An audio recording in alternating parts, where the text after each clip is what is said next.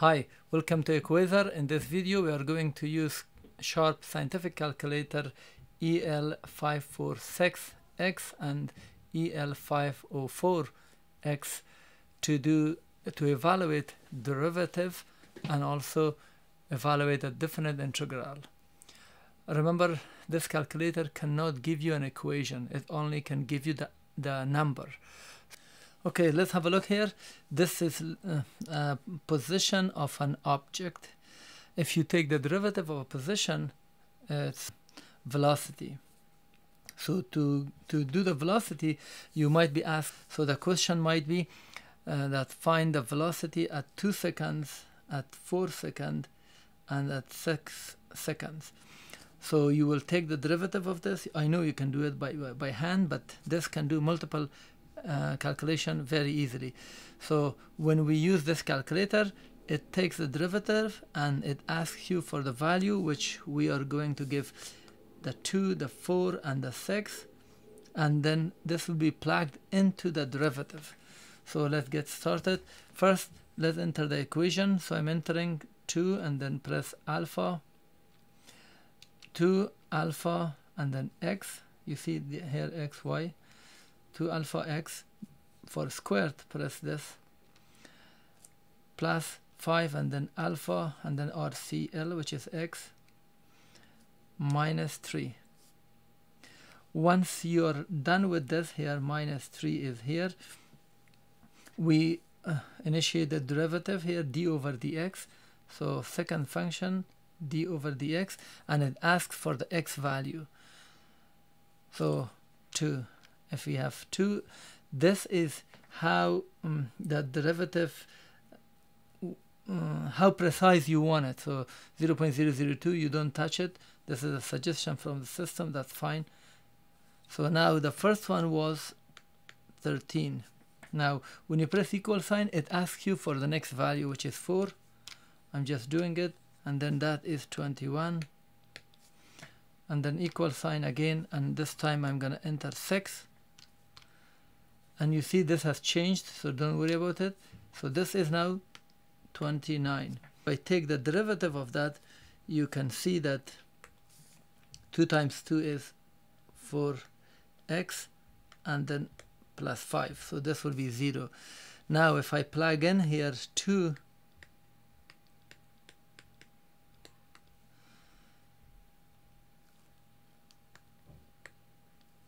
so 4 times 2, 8, plus 5 is 13, and you can see that. Okay, now let's evaluate this definite integral. So 2x squared plus 5 dx from 0 to 2. To enter the equation, so here is how we start. 2, I press 2 and then alpha and x.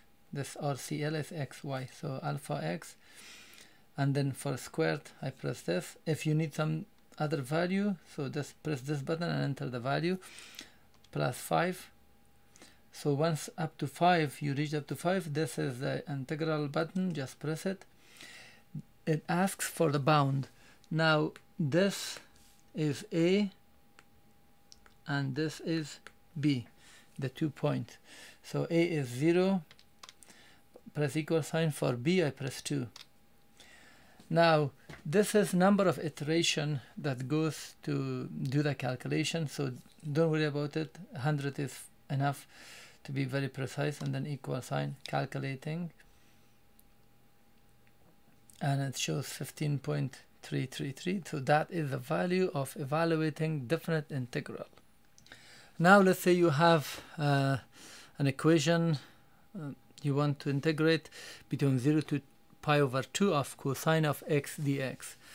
So because here the angle, as you can see, this is a cosine, and we want to evaluate the area under the curve, this area. The area under the curve from 0 to pi over 2, because this is in radian, you must also set your calculator to radian. Here it says DEG, which is in degree, so we have to press setup, and 0 DEG DRG, degree radian grad, so press that, and then press 1 for radian. Now let's say you have an equation you want to integrate between 0 to pi over 2 of cosine of x dx. So because here the angle, as you can see, this is a cosine, and we want to evaluate the area under the curve, this area. The area under the curve from 0 and to pi over 2, because this is in radian, you must also set your calculator to radian. Here it says DEG, which is in degree, so we have to press setup, and 0 DEG DRG, degree radian grad, so press that, and then press 1 for radian. Now I'm pressing all clear, and then let's create our equation. And press cos and then alpha x. That's my equation, and then press this integral. So the lower bound is 0 equal sign. The upper bound is pi over 2.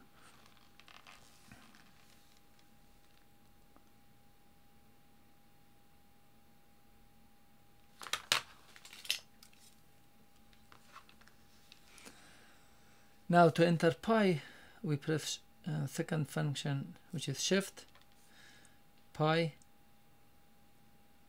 divided by 2.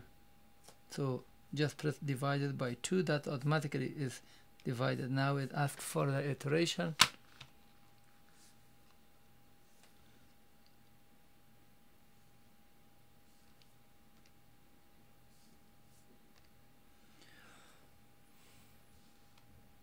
So for lower bound, press 0 and then equal sign. For upper bound, pi over 2.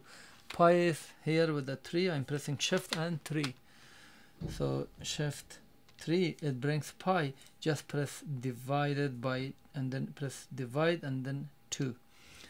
So automatically that is entered. So now again the iteration, don't worry about that. Press equal sign, calculating.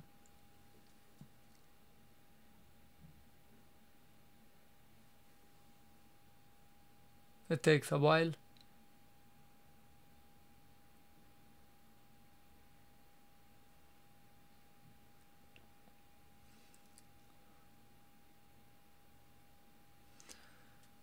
Okay, it gives you 0.92.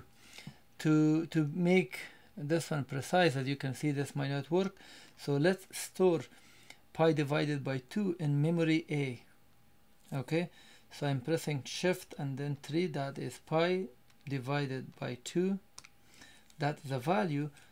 Now to store it, I'm pressing store and then A. Store A. Now answer is into A. Press all clear. If you want to recall the answer, just press RCL, recall A. As you can see, that is the value.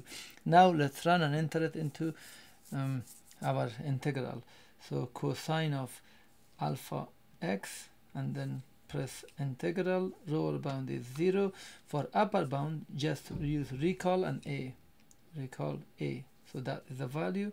Press, the iteration is okay, number of iteration. So press calc. As you can see, it takes a while to do all those iteration and find the value for you.